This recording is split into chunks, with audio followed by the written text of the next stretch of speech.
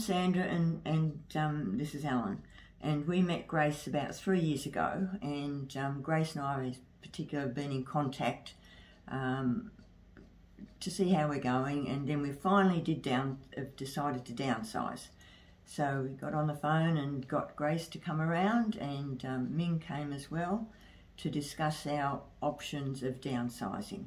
So then we got, we weren't that keen to have an auction. No. So Grace and Ming filled us in on what else we could do.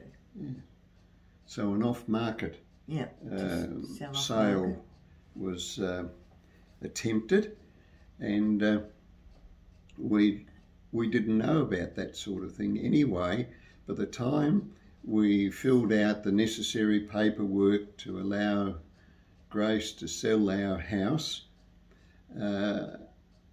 within about 2-3 days, we received a phone call from Grace to say that the house had been sold off market.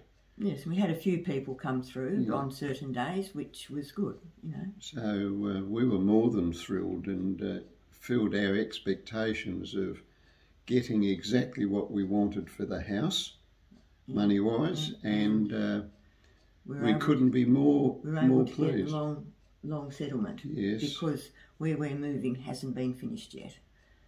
So and then we were kept in the loop all the time what was happening, and we're looking forward to our move now, and we'll still keep in touch with Grace. Yes, sort of thing. So certainly that's fine. will. Yes. Okay. Yes. Something like that.